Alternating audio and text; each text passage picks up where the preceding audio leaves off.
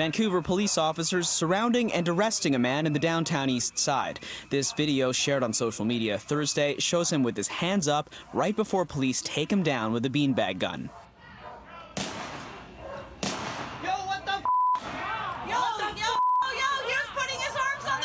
I saw them put their hands up after trying to talk with the police and then putting their hands on the vehicle. And then after their hands were in the vehicle and they had put their hands up, they were shot with a beanbag gun and then shot again when they were on the ground.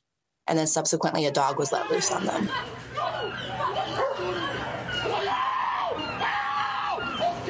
In the events leading up to the arrest, the VPD says officers approached the man, who then got into a taxi and allegedly threatened the driver to keep driving.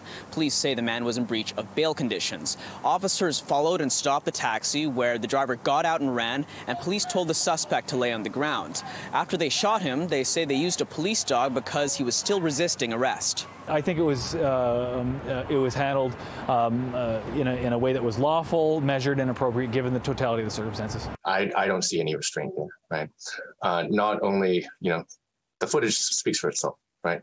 The force levied upon a man who was surrendering himself, right, with his hands up, unarmed. Like, I feel scared when traditional gestures of safety and surrender are not taken as such by people who have weapons. About 4 hours after the video was shared on Twitter, police responded, saying the suspect has history of convictions and assaults. It speaks to the decision-making process of the officers, and it's important information for people to understand. As we've seen more and more use of social media, more and more citizen journalism, things being posted online without proper context, we have been forced to respond, to provide more context. The Vancouver area network of drug users has been highly critical of the VPD and documenting use of police force in the downtown east side. These incidents do not need to reach this kind of spectacle, right? This level of violence, this level of aggression.